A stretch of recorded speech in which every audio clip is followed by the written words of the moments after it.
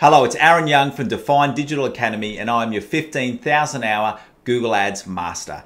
In this lesson, we're talking about ad copy and I'm actually going to share with you my 4 key strategies that you need to include in all of your ads so that you can make sure that people are clicking on your ads. You don't want people just to see your ads, you want them to click on your ads.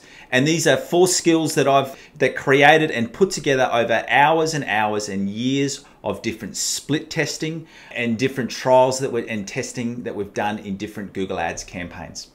But before we get into that teaching, I actually want to offer you a free gift. And it's a free gift for anyone. And it's just to say, my way to say thank you for joining this training and staying to the end of the training. And what it actually is, it's my Google Ads optimization checklist. Now, this is a checklist that I've developed over quite a number of years, and I still use this checklist every day.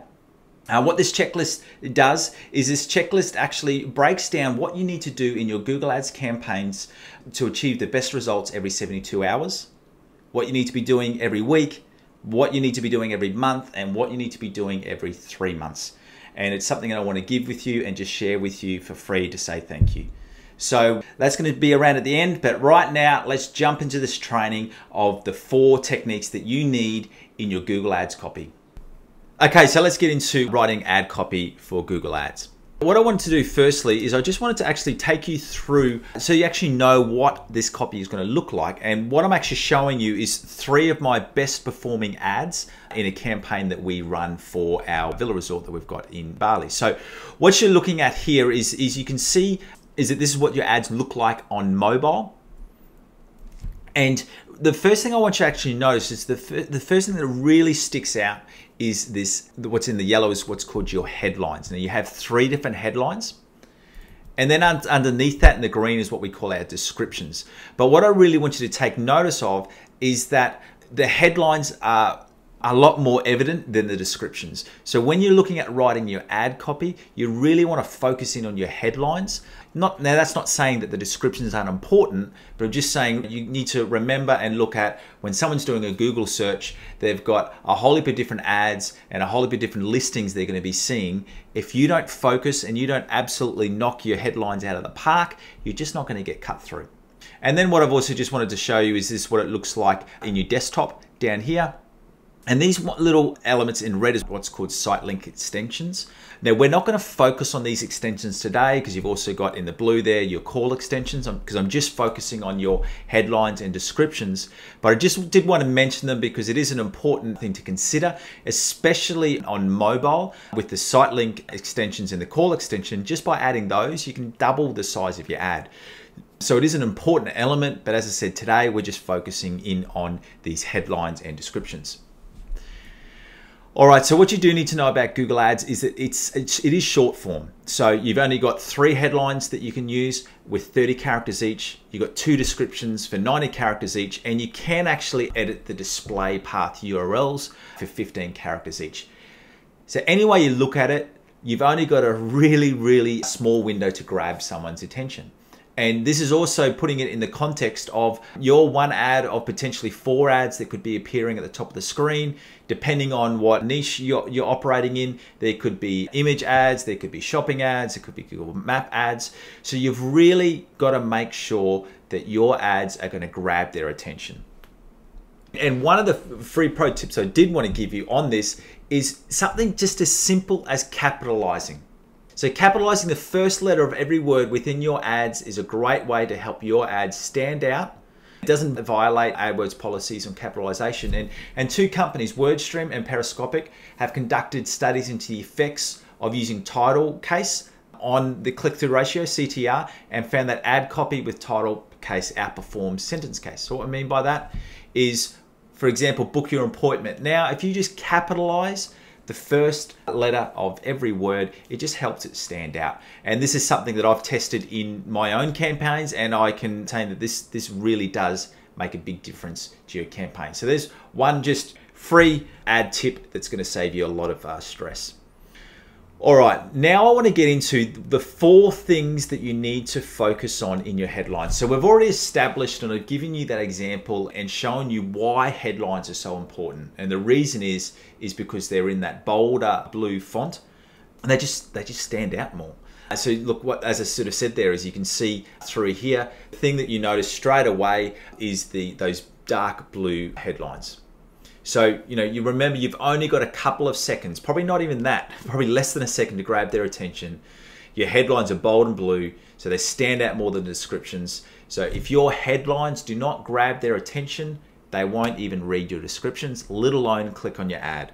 So the 4 things you need in your headlines is, firstly, you need to have keyword focus. Now, the reason for this is this actually improves your CTR, or click-through ratio, which is the percentage of times that people see your ad versus they click on it. And the reason for this is that they actually see what they're searching for. So if someone was to do a search for, they're wanting to buy men's shoes, and your first headline says, buy men's shoes here, you've got a really good chance of them clicking on your ad. Now, the other thing that does help is that Google also includes keyword focus in their ad quality scores. And that's just a reminder that ultimately Google's focus here in all of their search is they want to match searcher intent with ads and websites that are matching what they're looking for. So if you really make sure that your headline includes that keyword focus, you're going to be the first step on the way to getting them to click on your ad. The second thing is a brand mention. Now, for me, this is a no-brainer. You're paying for the ads, so don't waste the opportunity to get your brand name in front of people. I am surprised at how many people don't do this. It's a simple one. Include your brand name in your ads. The other one is a strong call to action. And this is another one, and it's quite a simple question of, what do you want them to do today? Or what benefit will they get? Do you want them to call you? Do you want them to book now? Do you want them to buy your products? Do you have a sale on at the moment? You've got to be really remembering that you've only got their attention for a little bit. Why should they click on the ad? What benefit are you giving them for them to click on your ad right now? And the last one is, I'll just lift this up, is use emotional triggers. And what we're talking about here is, how in your ad can you use things like curiosity, amusement? Can you make them laugh? Can you make them feel pain and sadness? What are those different emotional triggers that you can use so that you're drawing them into your ad and wanting them to click through? So here are my 3 historically best performing ads. So you can see with this one, straight away off the bat, now obviously this is for a villa resort in Bali, specifically in Seminyak, and it's 1-bedroom villas, and you can see right off the bat, 1-bedroom Seminyak villa.